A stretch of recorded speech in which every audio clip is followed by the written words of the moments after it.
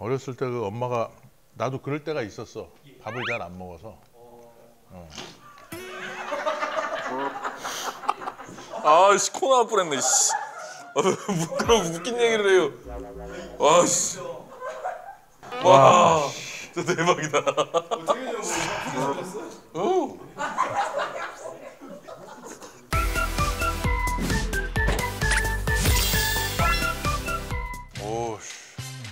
어우 맛있겠다.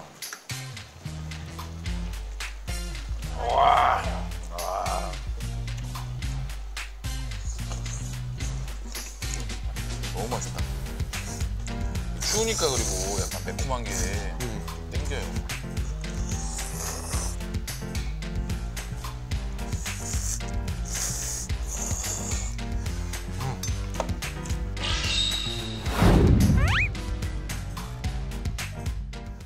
아저씨, 밥 줘. 저거 부대 2인분 해서 빨리 밥 주라고. 자, 저희 김태균 씨 모실게요. 네, 안녕하십니까.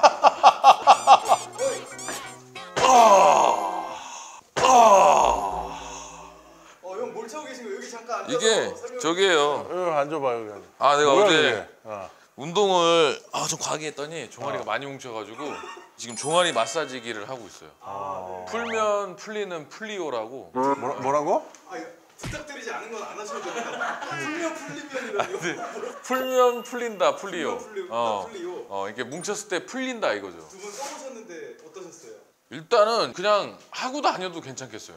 하고 일상생활을 해도 전혀 문제가 없을 정도고 이 강도가 또 이제 우리 운동하는 사람들 선배님 압을 좀 세게 해줘야 우리는 그 풀리거든. 근육이 워낙 막 이렇게 막 빵빵하고 막 딱딱하고 하니까. 근데 뭐라고? 빵빵하고 딱딱하시대요. 어디가? 태균이가 근육이? 선배 안 들리면 알았어. 기법. 네가 앞쪽으로 얘기하니까 내가 잘 못 그래가지고 듣잖아. 이게 근데 압이 너무 세요. 총 3단계가 조절이 가능하니까 우리가 강도에 맞게 할 수 있어서 너무 편리하고 네. 실용성이 너무 좋아요. 그리고 또 색깔이 지금 태균이 형 같은 경우는 이제 힐링 색깔 보라색인데 주엽 형은 지금 안 보이게 지금 검은색을 지금 방금 차고 계시거든요. 검정색이 한정판이래. 그래서 써보니까. 두 개 색깔이. 이게 또 그 내가 몇 번 써봤는데 이 정도로 압이 오는 건 써본 적이 없고 그다음에 다 선이 있었는데 이건 선이 없고 그냥 할 수 있으니까. 그렇지. 근데 나 이거 차고 가도 돼? 내 거 준 거 준욱이가 뺏어가서 너무 시원하다고. 근데 여자들도 되게 좋아할 것 같은데요? 네, 이게 여성분들에게 되게 유명한 게 저희 와이프도 생전 뭐 사달라는 얘기를 안 하는데 이거 사달라고 해서 진짜로 사줬어요. 와이프 종아리 주물러줘 봤어? 아니요. 나는 옛날에 이제 막 시키면 주물르고만 해야 되잖아. 네. 이제 이거 하나 주면 그러니까. 밥 좀 줘. 네, 아우 좋다. 여기는 주엽이 형이 추천해주신 부대찌개 집인데요. 부대찌개 맛집. 네. 안녕하세요. 와 멋쟁이 사장님이시다. 안녕하세요. 아유, 잘생기셨네. 그죠? 예. 저희 부대찌개 2개 하고요. 네네. 햄사리 하나, 소시지사리 하나, 네. 통소시지 하나, 네. 그리고 라면을 하나만? 하나 더 추가 두 개 있어야죠. 네, 2개 알겠습니다. 이렇게. 네, 감사합니다.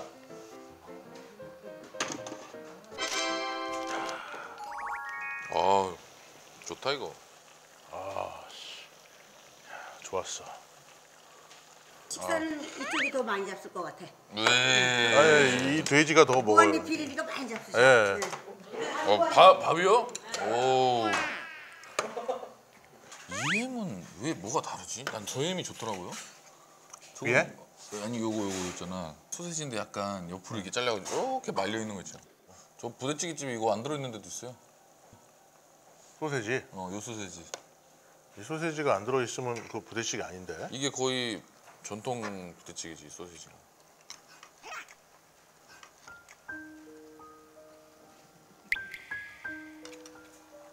소시지 콩킹 쓰세요? 오. 와우. 아니 뭐 소시지 이름이 선배님 별명하고 바꾼 거야 이렇게? 킹콩 콩킹. 외국 거예요? 미국 거. 외국 거예요? 나 도시락 반찬으로 이거 10개짜리 이만한 거 이거거든 이거 10개짜리가 하나야 한 통. 그거를 한 끼 도시락에 맨날 싸. 그거 어떻게 알아? 브랜드까지. 10개를요? 한 끼? 먹고 모질러지. 맛을 잊을 수가 없어 이 소세지는.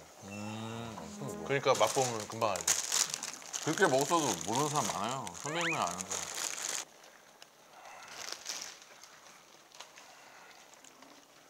오씨. 태균이 형은 햄 이미 좋아. 좋아하세요? 소세지나? 아, 햄 안 좋아하는 사람이 없죠.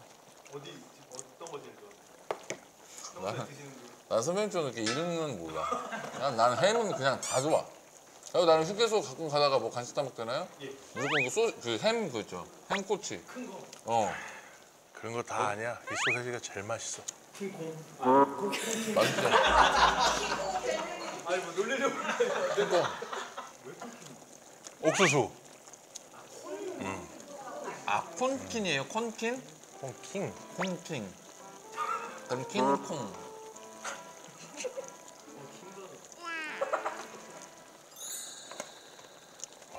이게 부대찌개 집에서 다 써서 요새 미제 가게에 없구나. 맛있다. 이게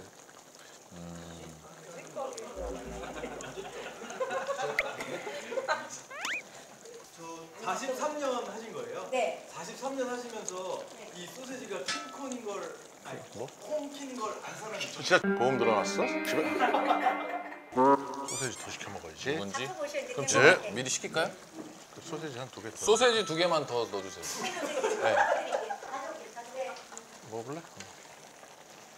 넣고 소세지 먹어봐. 씨, 아주. 어우, 맛있겠다. 와.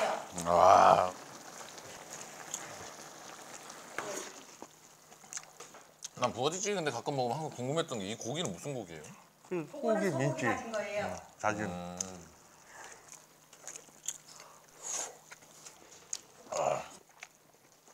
밥하고 소세지 진짜 죽는다. 잘 먹어봐. 완전 밥도둑이네, 밥도둑. 완전 맛있어 소세지. 어때? 맛있어.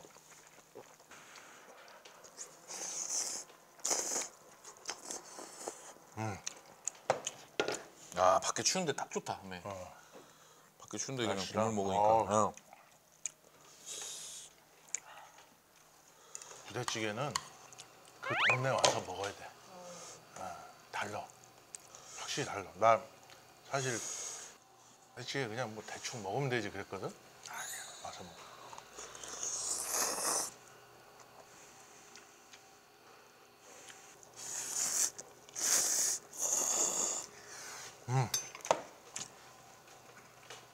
빠졌어. 많이 드시면서 선배님, 나도 좀. 다시 괜찮으세요? 그래, 이리 봐봐. 이게 풀리오지. 이게 풀리오야. 일상생활을 하면서 할 수 있잖아. 먹다가 꺼진 걸 몰랐어. 근데 두 분은 되게 잘 버티시네요. 저는 집에서 해보니까 상당히 압이 세던데요. 난 강도도 하나 올려. 뼈가 부서질 것 같고 막 그런 느낌 있잖아. 여태까지 이렇게 센 게 없었으니까 세게 해보는 거야 막. 이건 뭐예요? 에어가 들어가는 거예요? 에어? 에어 펌프 2.6L 오. 2.6L의 에어 펌프라고 합니다. 와, 에어펀트가 2.6m니까 이게 압이 이렇게 나오는 거예요. 에어 펌프도 잘못 얘기하고 미터라고 그러고 뭐. 물 1리터, 2리터요. 리터. 자막으로 다 써줄 거예요, 선배님. 너 틀린 거를 찝어서 자막으로 다 써주더라.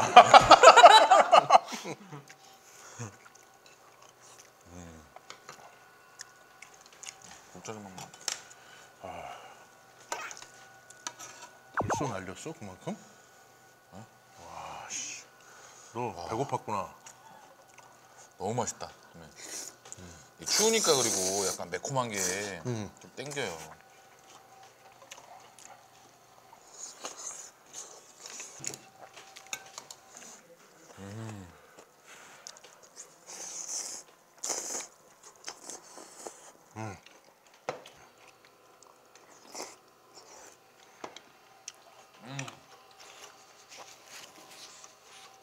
맛있네 부대찌개가 확실히. 괜찮고요. 예.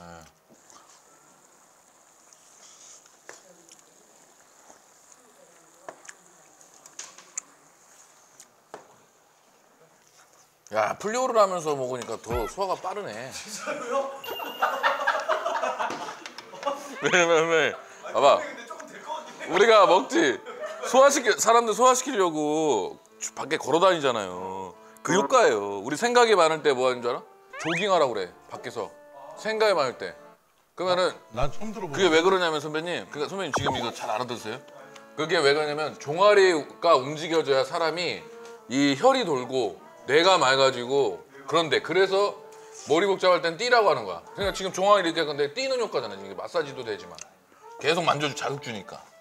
아주 PPL이 생활이네 생활이야 PPL이. 모델 안 해주기만 해라. 나 오늘 너무 반가운데 소세지. 내가 혹시나 해서 저 통소세지를 혹시나 해서 시켜본 거거든. 좋아하는 스타일이 아니라 내가 이 소세지를 너무 좋아한다니까. 그래갖고 아까 소세지만 딱 먹어본 거야. 어렸을 때 그 엄마가 나도 그럴 때가 있었어. 밥을 잘 안 먹어서.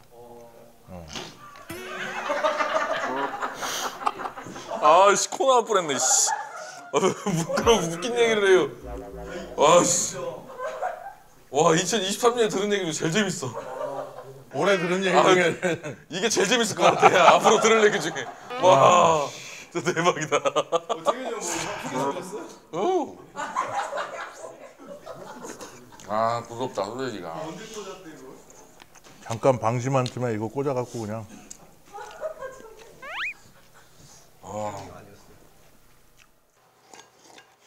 아 맛있네. 없냐 이제 소세지?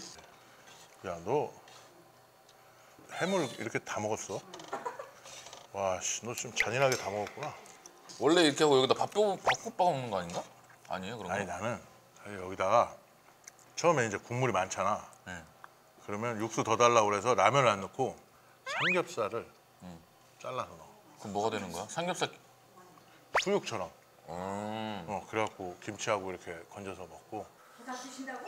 아니요 더 먹을 게 아니 이 친구들이 보고 싶다고 그래서 제가 더 먹는 게 아니라 그냥 여기 1인분만 하나 주실 수 있어요? 아 좋다. 종아리를 빡빡 당기네. 소화 잘 돼?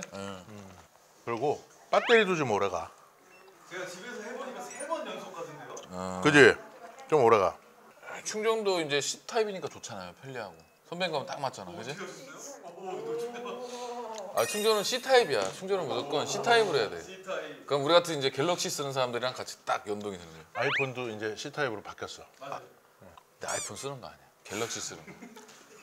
삼성전자 주식이 좀 있어요. 그만큼만 먹게. 라면 넣지 말고 요건 잡수. 그럼요. 라면 여기는 안 넣죠. 딱 요거야 요거.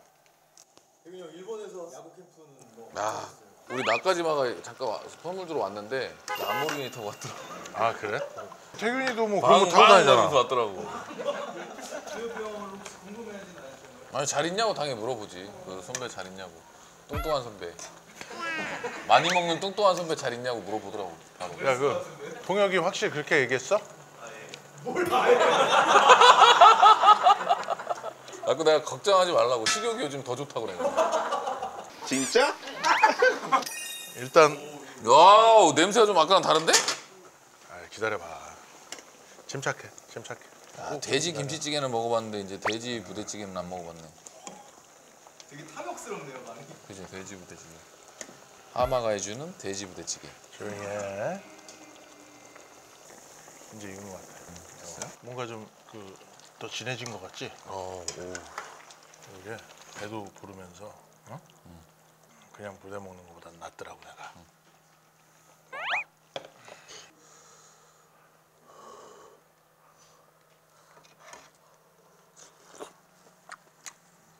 어때? 좋네. 와 삼겹살 하니까 아까랑 완전 다른 부대찌개가 됐네. 부대찌개? 짜게 됐어? 김치가 되게 칼칼하네요. 국물이 더 좋지.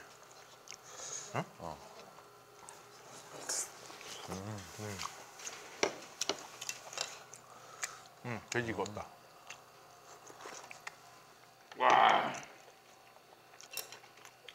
야, 완전 다르구나 이게 삼겹살 넣으니까. 맛있지? 고기 맛있다.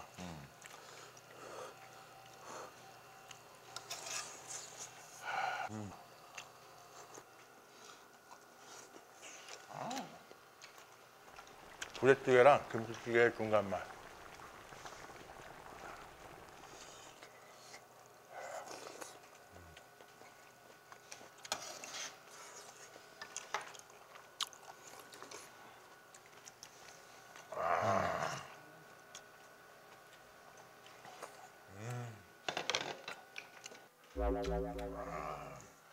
밥 안 먹고 다니냐?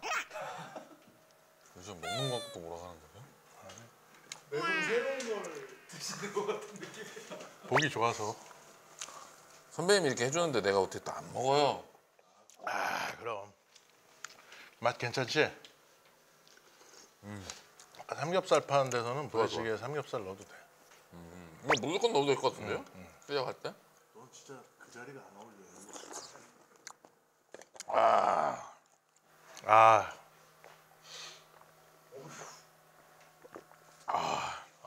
장군이 좋다. 아, 잘 먹었다. 와. 아, 지금 의정부까지 와가지고 부대찌개를 먹었는데 삼겹살 부대찌개가 인상 깊은 것 같아요. 국물도 더 담백해지고 진해졌고 너무 다양한 맛을 맛본 것 같습니다. 부대찌개가 이렇게 맛있는 음식인지 또 오늘 제대로 알고 가는 것 같습니다. 우리 구만이 여러분들을 위해서 이 단독 할인 시크릿링크가 저희 댓글에 있고요. 그리고 댓글로 풀리오 종아리 마사지를 왜 갖고 싶은지 적어주시면 저희가 손 마사지기, 종아리 마사지기를 세트로 선물로 드리겠습니다. 몇 명에게? 5명에게! 아, 5명에게. 나는 한정판 차고 가야지.